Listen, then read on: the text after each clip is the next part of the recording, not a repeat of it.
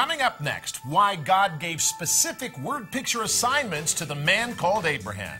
A question surrounding the birth of Ishmael. And where exactly is Mount Moriah? All of this and more coming up on Quick Study. Stay there.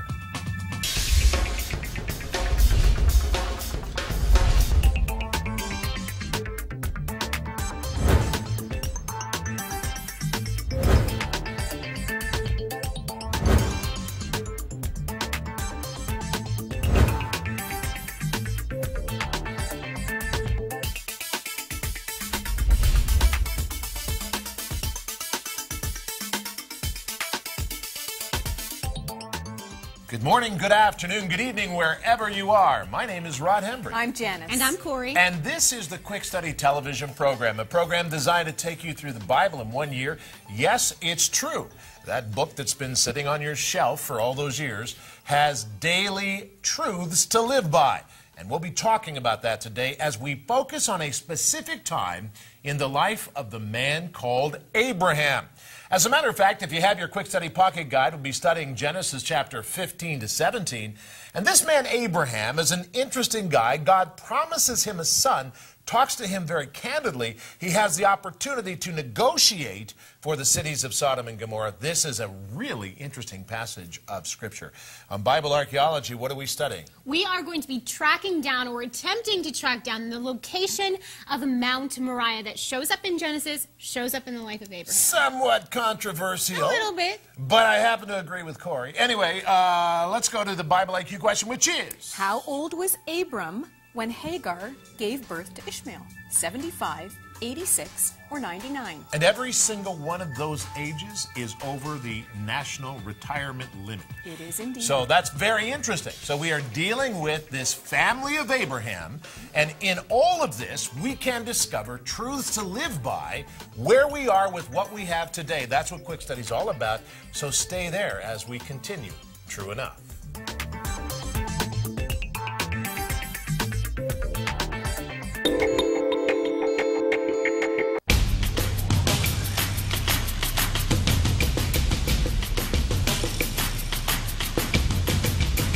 The first 5 books of the Bible are called the Pentateuch, which is a Latin word meaning the 5. It is also called the Torah, meaning the law, by those in the Jewish faith.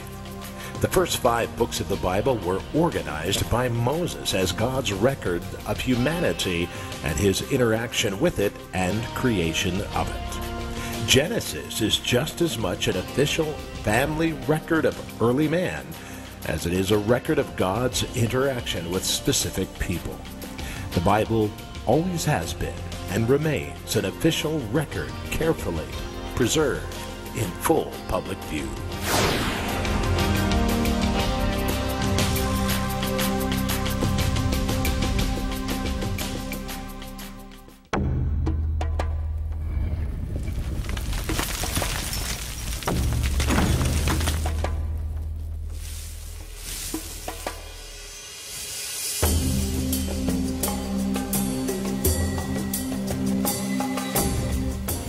Genesis chapter 14, Abram is promised a son by God. And that, of course, comes after Abraham's heartfelt plea. He didn't have any children that his property would go to after he died. He only had a head servant of his household.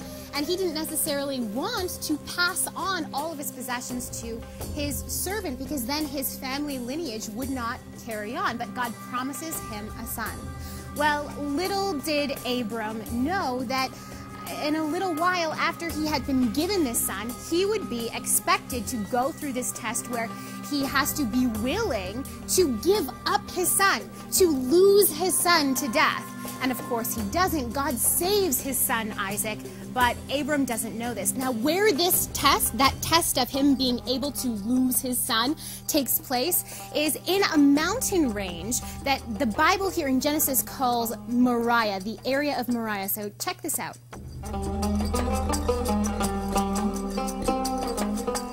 According to tradition and biblical interpretation, the Temple Mount, Mount Moriah, is the same mountain that Abraham brought Isaac to in Genesis 22.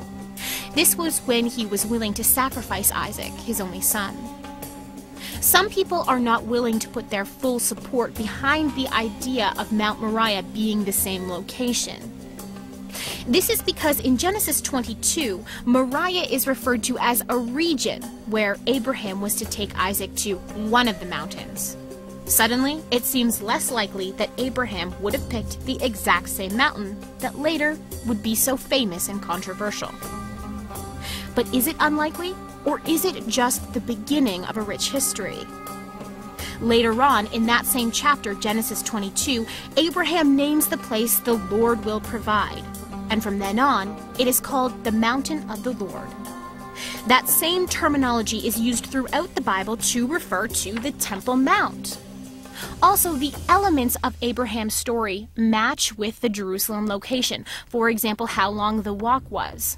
So, do we know that it is the exact same mountain? No, but there is no real reason to doubt it.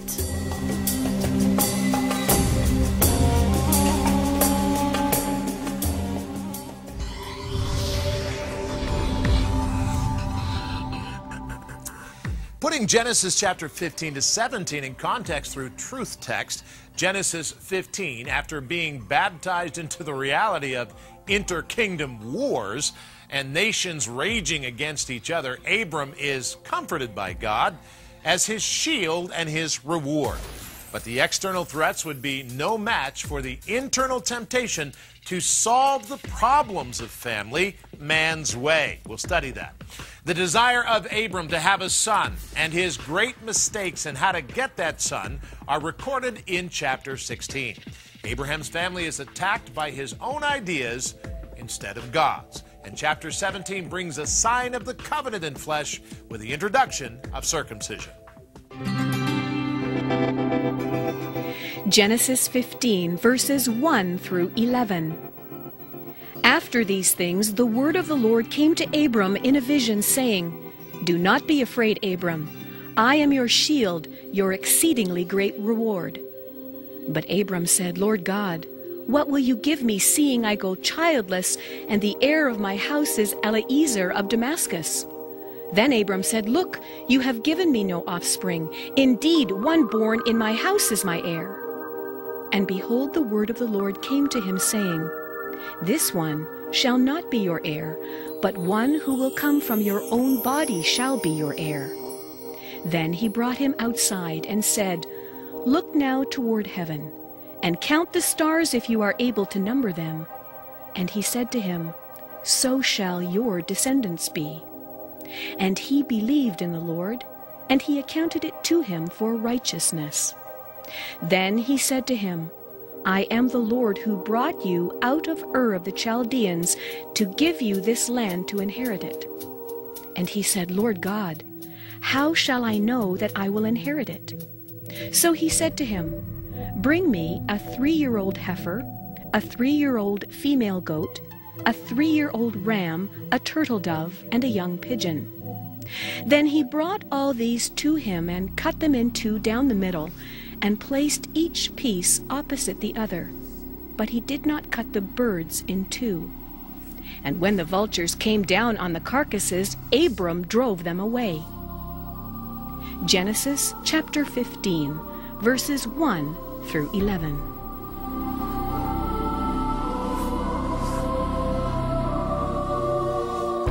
I will tell you, we are learning so much as we go through the Bible, particularly. We're only 15 chapters in, and today we study something interesting, the stars. The stars at the time of Abraham represented anything except God's promises. They represented the starry hosts that were worshipped. They were used to represent demonic pagan gods, according to what the Bible says of the ancient world. Now, when God called Abram to look out the night sky and count the stars, it must have been a serious leap of faith for this guy to take this in promise. But the God of the Bible was reclaiming the mind of Abram, something that we need to let him do when we come to him in our society today. Look at the stars and count the blessings of Abraham's future. This was the way of making right the faith of Abraham in the one true God, not in the gods of the starry host.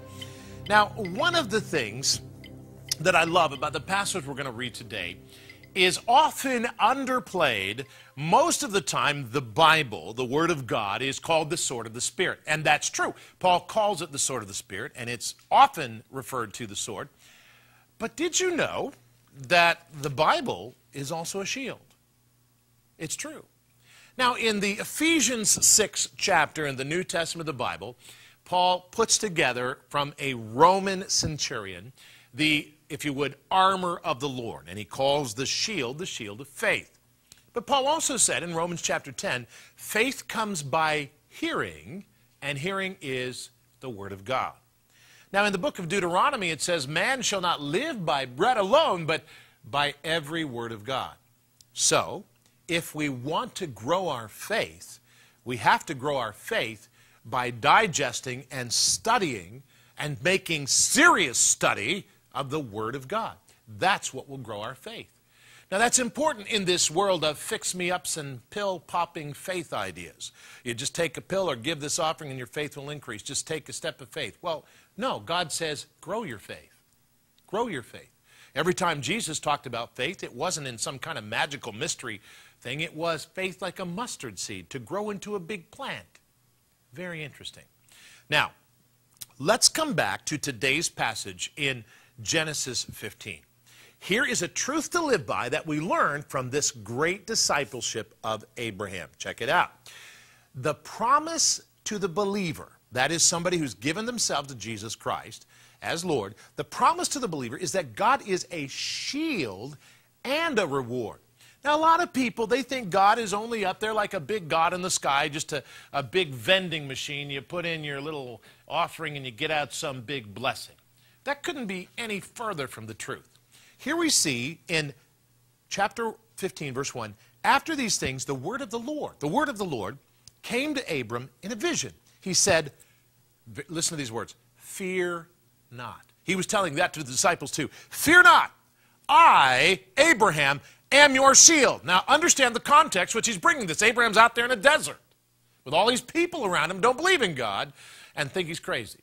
I am your shield, God says to him. And then he says, I am your reward. But the shield first. It's important for us to remember, as beloved, as we study God's word, as we get closer to him, as we become his disciples, he builds a shield to help us not be influenced by the darkness of this world. He's a shield. His word is a shield as well as a sword. Very important. But I have to tell you, I am intrigued, of course, by this whole starry night. God using the sky as an example. I wouldn't be surprised if the Creator at the beginning of time said to the angels, hey, let's make a universe full of stars so that one day I will be able to show to my servant Abraham the stars as an example. I wouldn't be surprised. But here's word to the wise, or I should say, truth to live by, number 2. The starry night reminds the believer of just how vast God's kingdom is. You're not alone. Now, if you feel like you're the only one who serves God, I have good news for you. You're not alone. In chapter 15, verse 2, it says, but Abram said, O Lord, what will you give me, for I continue childless? For my heir of my house is Eliezer, my servant. And Abram said, behold, you have given me no offspring.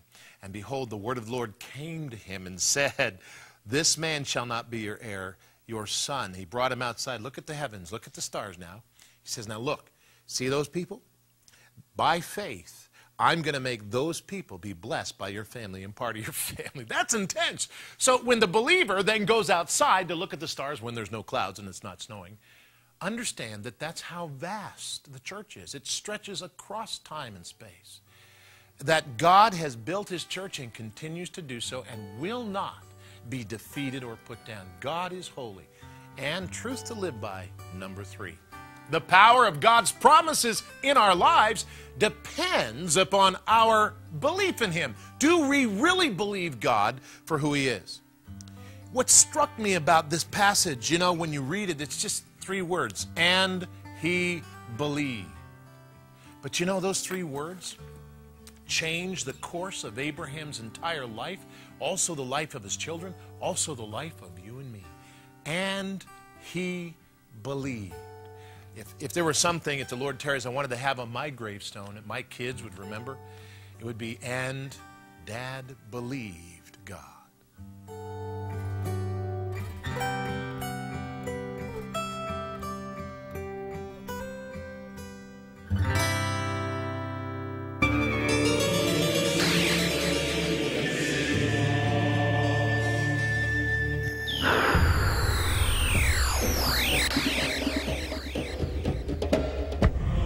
Strange but true. Places, people. Ancient scribes record amazing truth. Ancient scribes record amazing truth. The Bible reports that the family, husband and wife, daughter and son, is God's idea. To have husband and wife guiding and protecting children is an institution from the divine mind, not the contrivance of man's society. The original Hebrew term for wife is synonymous with woman. But the idea is that the wife is the guard of the family or the rear guard of the husband. The husband cannot grow the family properly without the wife, and the wife cannot protect the family well without the husband. In the Bible, marriage was complementive, not competitive.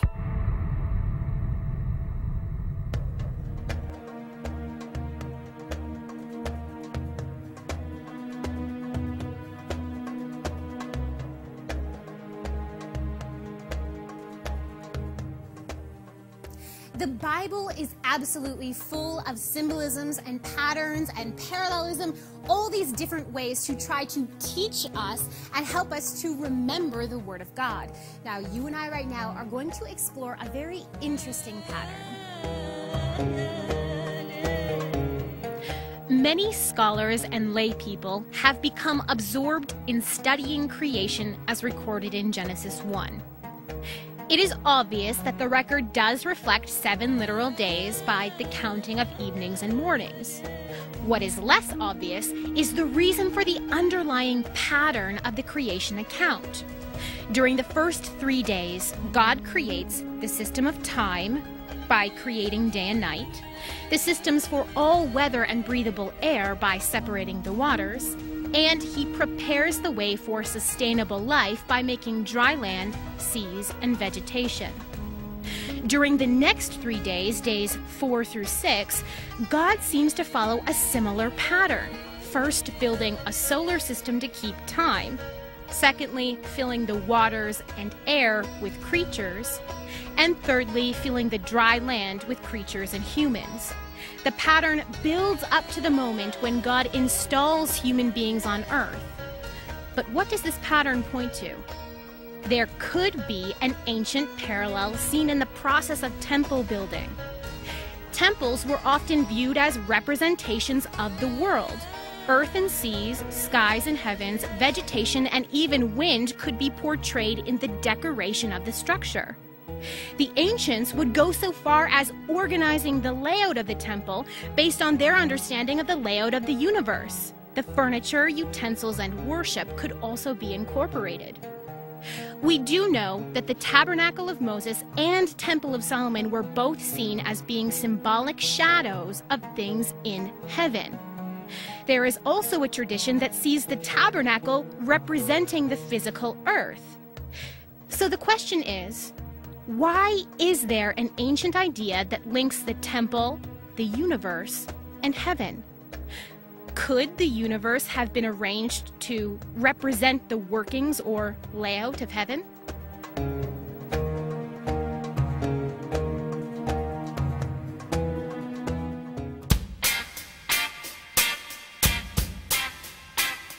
Join Janice, Corie, and Rod Hembree live every Sunday night at 8:30 p.m. for the Bible Investigators program. We take your questions from Facebook, from Twitter, and also from the chat room about God, the Bible, and the church. Study for truth with God's Word. Sunday nights live at Bible Investigators. That's BibleDiscoveryTV.com, 8:30 p.m. Eastern on Bible Investigators. Join us.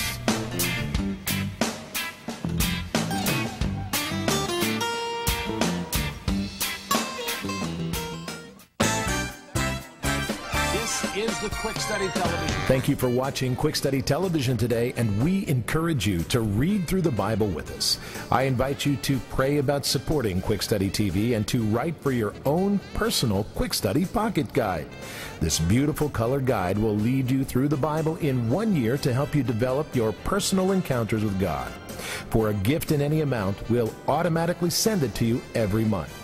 Write to P.O. Box 150, Murraysville, Pennsylvania, 156680150. Or in Canada, write to P.O. Box 456, Orangeville, Ontario, L9W5G2.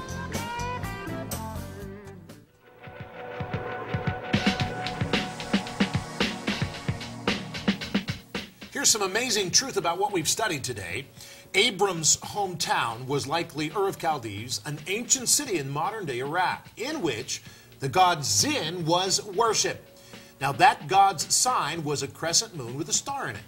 Notice, however, that God told Abraham to count the stars and not look at the moon in articulating God's promise of a son.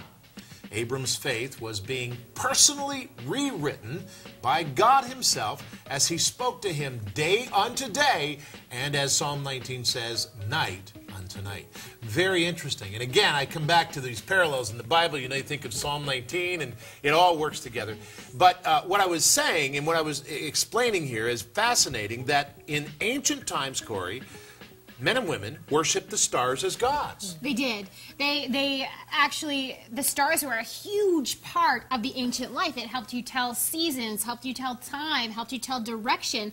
But what they did in the pagan religions is they gave personifications to almost every physical attribute of the world. So they would name a star and worship the star as a god. So, Janice, the important thing here is to remember that the promise of Abraham wasn't simply a promise of personal prestige, wasn't simply a promise of personal covenant of the land. It was much more than that. It was those things, but it was more than that. It was because Abram's ancient history and his culture worshiped the stars. It would have been a strange, what do you mean count the stars? I mean, there's that God, that God, that God. But God was saying, I am not subject to the gods. They are subject to me. And, Abram, nor will you be subject to the demonic gods. They will be subject to you. So here in the promised covenant of Abraham, we have a promise of dominion over evil. Now that to me is fascinating. And we're watching the discipleship, Janice, of Abraham. Of Abraham, yes. God's personally discipling him. Isn't that amazing? I mean, it's stunning. And that's what God does to us. So we need to pay attention We do. to the details of the Scripture. And speaking of paying attention, the Bible IQ question's coming up, which I call now, and this year, the Bible Challenge. Here we go. You ready, Corie? Here's your challenge. All right, here's the challenge. How old was Abram when Hagar gave birth to Ishmael? Was he 75, 86, or 99? That's a good question. All of them are above the... By the way, if Abram was here today, he could eat in the seniors menu in the restaurants because all of those ages are older. Corie, what do you think? I think 86. I think. I totally agree with you. I think it's 86. I totally agree with Corie. I think he was 86, and you can actually do that by doing some backward math. Yes, that's actually what I did. And that's not cheating. That's not cheating. It's knowing your Bible. You know, That's how right. can you cheat? It's an open book test. That's right. There you For go. most people, except me. It's an open book test. So Genesis 16, verse 16 says that he was 86 years old. Now, that's pretty old. It is. But nothing is impossible with God. Of course not. Nothing is impossible with God, and that's very, very interesting. By the way, interesting dynamic there with Hagar. Yes. And her son, Ishmael. Yeah. God does not abandon her or her son. In fact, promises are made to Hagar, covenant promises about her son, Ishmael. Very interesting. All right, we have a passage of meditation in the Minding Knowledge segment. So it's important that we meditate, to meditate on the Scriptures, to think about over and over again, and to get it in our mind. I call that minding knowledge. Get it in your mind. Peter says, add to your faith what? Knowledge and virtue and so on. All right, here we go. So what is today's Scripture? Today's Scripture is Genesis 15, verse 5. Then he brought him outside and said, look now toward heaven, Abraham, and count the stars if you are able to number them. And he said to him, so shall your descendants be. I learned Actually, if you think about this for a moment, Janice, the stars, only God is able to number the stars. So it's not that the stars are infinite. That's not what this passage means. So keep that in mind. God, the universe is finite. Mm-hmm. But from God's perspective is the only way that you will know the answer. His word says he knows them by name. He calls them, I wonder what, see, this, I mean, we name the stars, right? Like Alpha Centauri and all these things. I wonder what God's name is. We won't get into this because I get people all excited. I don't even call the planet Jupiter, Jupiter. I call it Michael. I name it after the Archangel Michael because Jupiter protects the solar system. Anyway, the Archangel. All right, there you go. Well, anyway, that's it for Minding Knowledge, but we want you to pay attention to what's coming up. This is a very important part of the program. The first most important part is the reading of God's Word, which Janice does. But this is also the second most important part of the program, and that is praying. Now, these people have written into us, and we love them. They are our partners. They are people who interact with us. And so I'm calling together all of our partners right now to take a moment as we cycle through these prayer requests. Will you agree with us for God to answer prayer in their lives and in yours?